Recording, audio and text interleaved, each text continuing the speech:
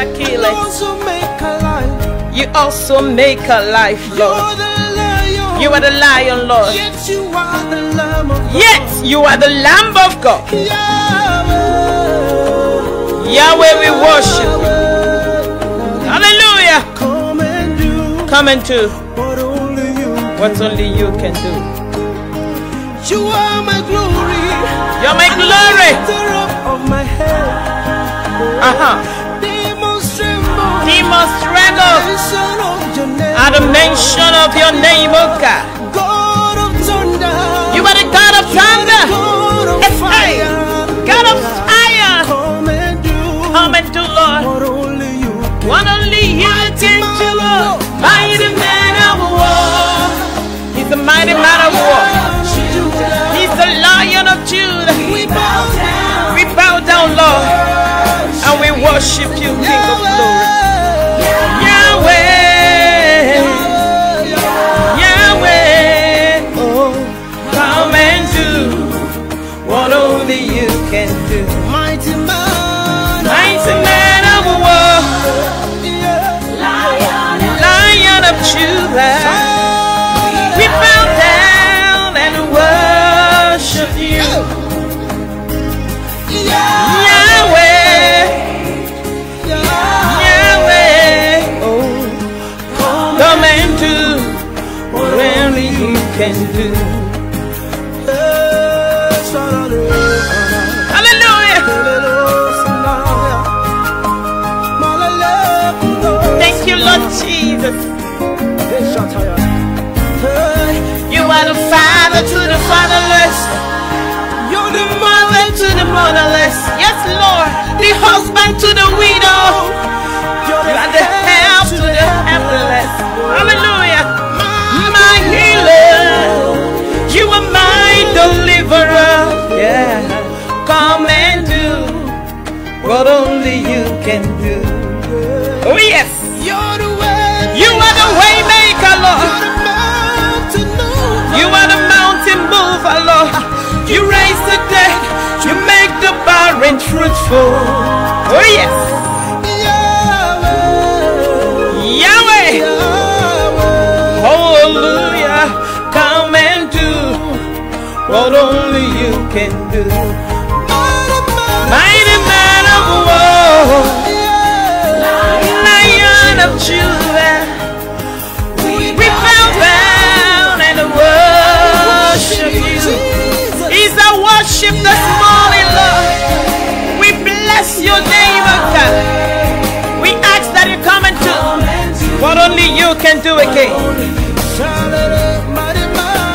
Mighty man of war, Lion of Judah. We bow down and worship. Yahweh, Yahweh, Lord, come and do what only you can do.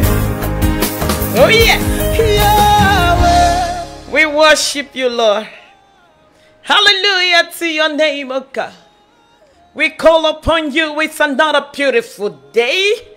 Another beautiful week that just started. Today is Monday, the 12th day in the month of December, and it's the first working day of the week, and we are grateful to the Lord for his kindness, for his mercies. He has woken us up, he has renewed our strength, and here we are, carrying forth the work. I don't know where you are. I don't know what you do. Anywhere you are hearing us, I want you to give God praise that I've given you life. Thank him for his goodness. Thank him for what he has in store. You know what he said? I know the plans I have for you, says the Lord. Yes, thoughts of good, not of evil, to give you an expected end. It is my desire that you recognize that he that gave you life have things in store for you. And he said, my purposes shall stand, and I will do all my pleasure. We give him all the praise. We give him all the glory for yet another day and another week. We are so blessed. We've rested over the weekend, even though there were other demands. Amen. That is what life is all about. And we want to give God praise for his mercy. I know the Lord has been so good to you. I know, because he is good all the time. And sometimes what God is working out looks as if it's not good. But the Bible says all things work together for good. Even the things that look as if they are not good, they are working together for your good. So be rest assured that the things that seems to be out of place are also working together for your good. The pains of Joseph, the tears of Joseph, all those lonely nights of wandering and asking questions in confusion in Egypt, in Potiphar's house, in the prison. And it looked as if no one was giving Joseph the answer. As long as he was working properly, as long as he was working in order, as long as he kept on loving the Lord, it surely worked out. You know, he kept on loving the Lord. We saw how Joseph was actually confronted with compromise. He said, how can I do this wickedness and sin against God? He was loving the Lord all through. The Bible says all things work together for the good of them that love God. So I am here encouraging you, even if you found yourself in a situation that look as if it's not working together for good. Hold on and keep loving the Lord. Do you know why? Because the word of God can never fail. The word of God forever stands. And if he has said it, it is surely coming to pass. So Joseph or Josephine, whoever you are, who have been working orderly and it look as if things are being delayed, be rest assured that not one word of God can ever fall to the ground. He says that those that diligently seek him will find him. He also said, like a father pitieth his children, that is the way God pities them that serve him. You serve God, he understands the weakness, he hears those questions you ask him in the night, and the tears that fall from your eyes and soaks your pillow in the night, and you are waking up and wondering, when will this change come? I am telling you this Monday morning that God is at work, and suddenly you will see a change. I'm so glad I serve a God who says I can restore years. Years that the canker worms, the palmer worms, the caterpillars have eaten.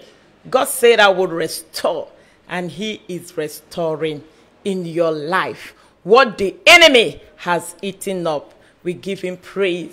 We give him glory in the name of Jesus. This is Monday, and we are here again to declare the counsel of God, the word of God, to pronounce the verdict of heaven over earth. That will be done on earth as it is in heaven. Is the will of God. We go forth to speak and to establish and to throw down structures of hell in the lives of people. If you move around physically, you will not see structures of the devil physically. You won't see altars of darkness physically raised with a tag. This is altar of darkness. They are spiritual, and they are established over cities, and some of them are established over families, and you see them mostly expressed in the life of people. So throwing down structures is what we do over cities, over families, and over individual life.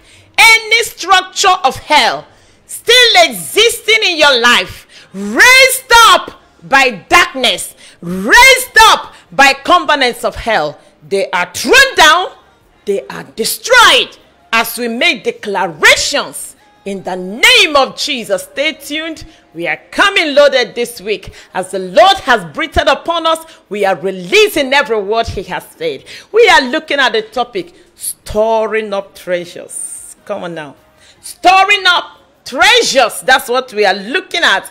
We began to point at it on Friday as the Lord was giving us the direction. Said, storing up treasures. So throughout this week, you're going to be looking at it. Today will be more of an introduction. I'm going to be pointing out some things that through the week you're going to be dissecting. And I'm trusting the Lord that you will know what it means to store up treasures.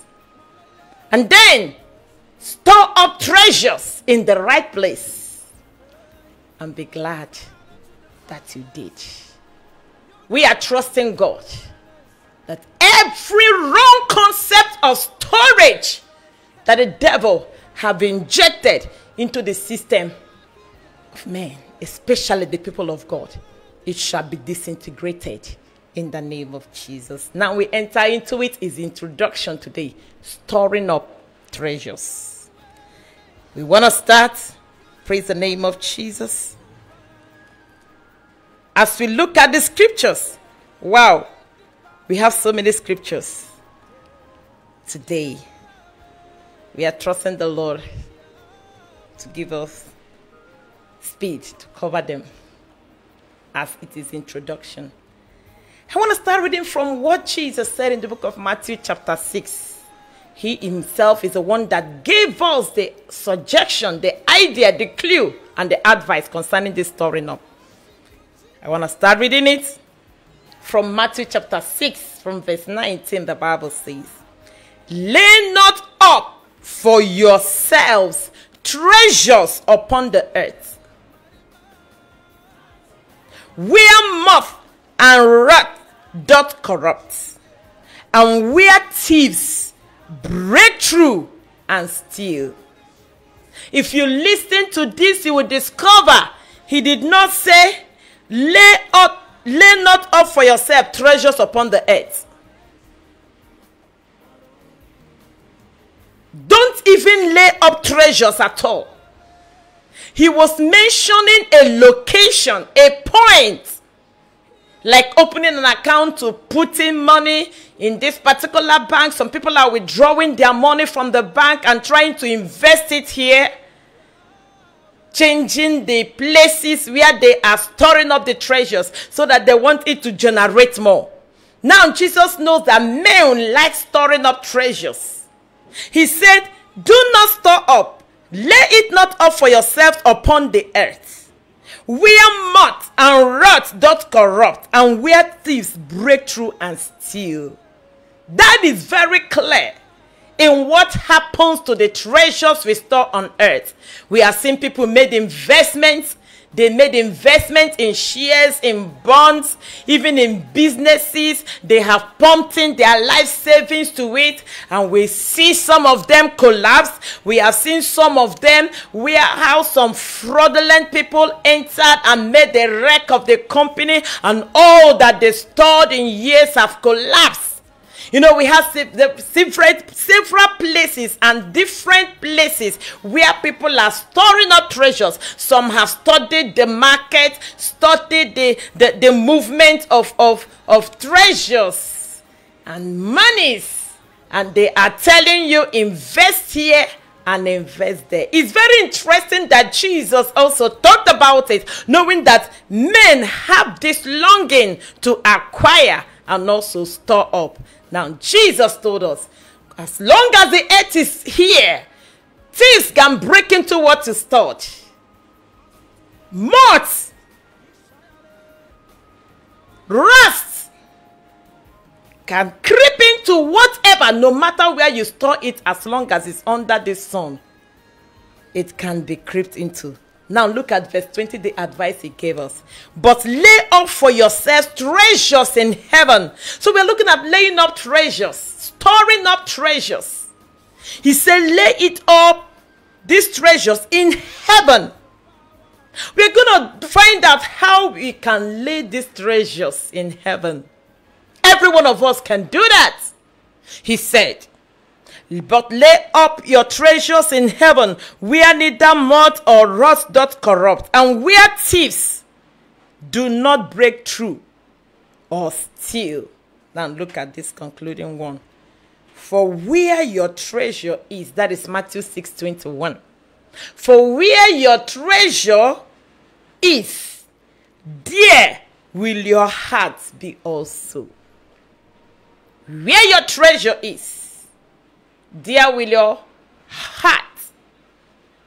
You know your heart? That is where your heart will be. So this is Jesus' own advice to us. If you must store up treasure, he told us it is possible for someone to store treasures. You have gathered things physically on earth. How do you change it? You know, you have bank drafts that when you deposit huge amounts of money, can be exchanged as a draft.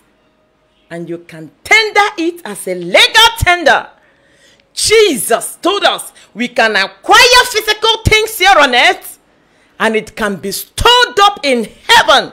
How do you do that? We're going to find out this week so that we don't just waste our resources. Waste up the things we have to do on earth. This is one of the major things the devil have used to wreck lives.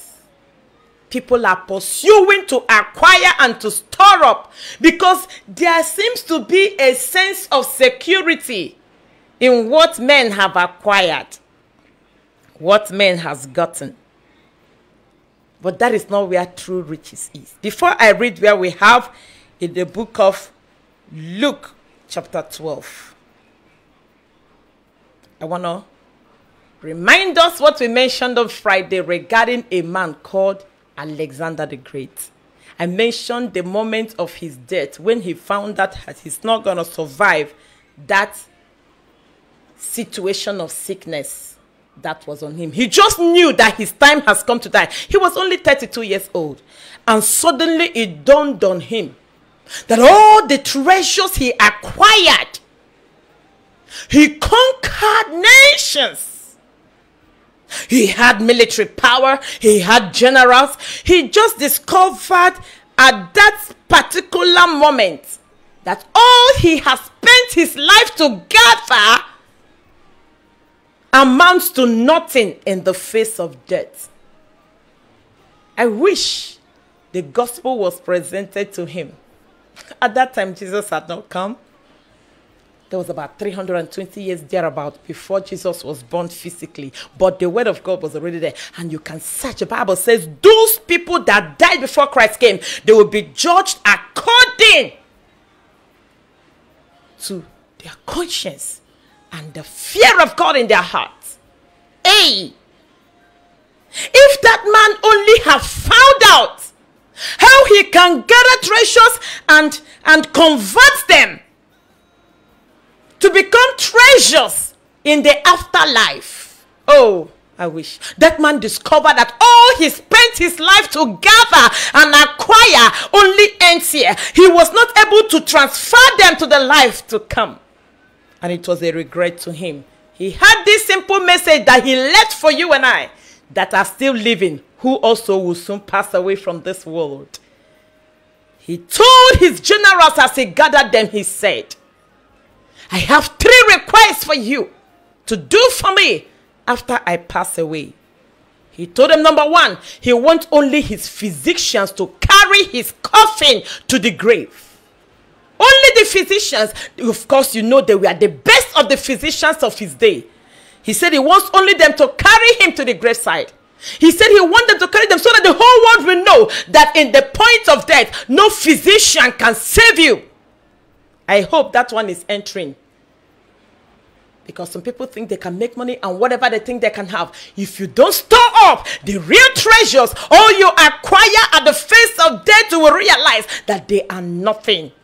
In the course of the week, we're going to look at the people whose time came to die and they were exactly looking forward for what they have been able to store up for themselves in life to come. Men like Paul will say, oh yes, I know the time of my departure has come. I have fought a good fight. He said, there is laid up for me a crown of righteousness. These are men that were able to convert the treasures they acquired in life and translated it into eternal treasures that Jesus told us and said, store up for yourself your treasures here on earth. There have been men that have learned how to transfer the treasures they have gotten from this life, and it is awaiting them in glory. And we are communicating throughout this week how you yourself can recognize treasures and how you can also convert it to become treasures in heaven. And only you can bear witness to yourself with the Holy Ghost of the Lord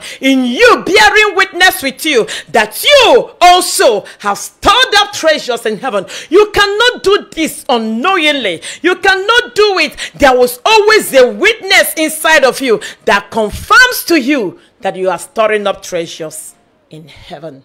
This man said, let my physicians carry me, that the whole world should know that at the point of death, no medication, no discovery of the new and the latest healings and medical things that can save a man at the point of death. He said, number two, I want all my treasures to be poured on the way to the grave. Let it be poured on the ground. Let it be poured as they carry my grave. Let them know that all these treasures, they are actually dust.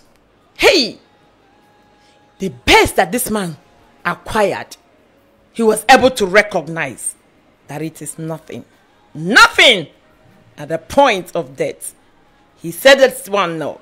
He said, I want you to make sure my hands are outside. Open. I wonder how they did that. The coffin is usually, made with a cover, a lid that covers the coffin. I don't know, maybe they had to construct a coffin where the two hands had to be outside, or maybe they put something that should rest the hand, but it is obviously seen outside. I don't know how they did that, but he made that demand and said, make sure my hands are hanging out, empty, so that the world will know that I did not carry anything out. I came empty. I'm returning empty. It was a sorrowful death. It was a death full of regrets for such a great man called Alexander the Great. You and I are hearing and singing today. And there are still people who pursue what they call treasures in life at the expense of eternal treasures. There are basic things we must get in life. There are things that are needed for life and living and godliness. While we acquire all these things, may we never forget that those that pursue things at the expense of eternal treasures, they always die empty. They always die. They always die unfulfilled, despite all they have put to acquire these things. And we are looking at this, storing up treasures. Storing up treasures. I want to read. I think I have several scriptures here in Luke chapter 12. I'm going to read verse 15 first. I'll read it in different translations, and then I'll complete it. Remember, this is just the introduction. Even if we don't cover some things today, tomorrow we're going to kick off with the details of storing up treasures. Luke chapter 12, verse 15. I read the New Living Translation. It says, beware. Don't be greedy for what you don't have. Real life is not measured by how much we own. Beware. Don't be greedy for what you don't have. And that is what we see, especially the younger men of our generation, craving by everything and by every means to acquire what they don't have is the spirit of mammon. It is the God of this world that is making, I see our youth doing everything for them to just acquire. I'm praying God to deliver this generation from this corruption. It is the spirit of mammon. Oh my God, I cry out that this great destiny is to realize that all of these things that you men acquire cannot satisfy. This man got all he got, yet he discovered is nothing. The truth is that all these things are nothing, but there are things you can get and you can transform or actually translate, as I said, the way you can take physical money from the bank and you exchange it for a draft. That is equivalent to that money. It is valuable. You can translate what you have that are treasures here and store it for yourself in eternity. It was Jesus that was talking. Throughout this week, we are trusting God. We're going to find out how you can store up treasures for yourself. I am saying this because there are so many people of God who are not recognizing that there are treasures they can store up, and they are allowing these treasures to waste. They are allowing these treasures to fizzle out. They are allowing these treasures to go every single day. The Bible says, take heed that no one take your crown. Crowns can be taken if you don't take heed. My desire, my earnest plea and my cry is that you will recognize how to store treasures for yourself so that the devil don't steal from you. Remember, he is a thief. The Bible says that he is a thief. He goes here and there, to and fro, looking for whom to devour, looking for whom to steal. Anytime he's coming, the Bible told us in the book of John chapter 10 verse 10, anytime he comes, he's coming to steal. He is coming to steal. He is coming to destroy. I pray for you from today henceforth, the devil will not steal from you anymore. The devil will not steal from you anymore. And whatever he has stolen, the Bible says when a thief is caught, he shall restore back sevenfold. Whatever time, whatever devotion, whatever treasures the enemy has stolen from you, where you have wasted treasures, I am praying that you're gonna recover. As this year is coming to an end, you're gonna discover how the enemy has been stealing from you, so that you pull yourself together and say, devil, in the name of Jesus, I have discovered how you have been stealing from me. I am supposed to live well on earth and also lay up treasures for eternity, and I am no longer going to permit for you to keep on stealing from me. I rebuke every stealing of the devil in your life, in whatever way he has been stealing from you. I ask the Lord to open your eyes to recognize it, and for you to stand upon your feet and say no more in the name of Jesus. Jesus told us clearly, a man's life does not consist on the abundance of what he possesses. What do you think you possess? And what is it that is giving you a false confidence? I pray God to take it away, that you may see the real confidence. I've heard about billionaires in dollars, made all the money, but they are still feeling empty. They may try to be philanthropists, yet they are not satisfied. It is not being a philanthropist that is storing up treasures in heaven. I want you to know that throughout this week, I'm going to write it out, point it out, and spell it out in their true colors.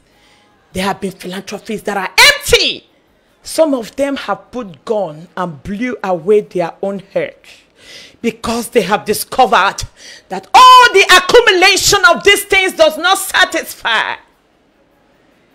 Don't miss any day this week as we explore. Our time is almost up. I just want to read this scripture and then we pray, trusting the Lord. The Bible told us in the Message Bible, speaking to the people in Luke chapter 12 verse 15, speaking to the people, Jesus said, take care, protect yourself against the least bit of greed.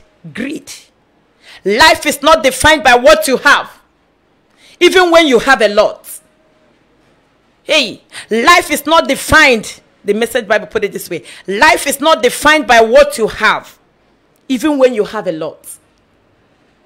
I believe that this message is really required to sound into the mind of every man. in this generation. There is a spirit released from the pit of hell that is possessing men. And I see Christians also affected by this, where they do all to acquire, to display, to show they have also gotten and they are not behind.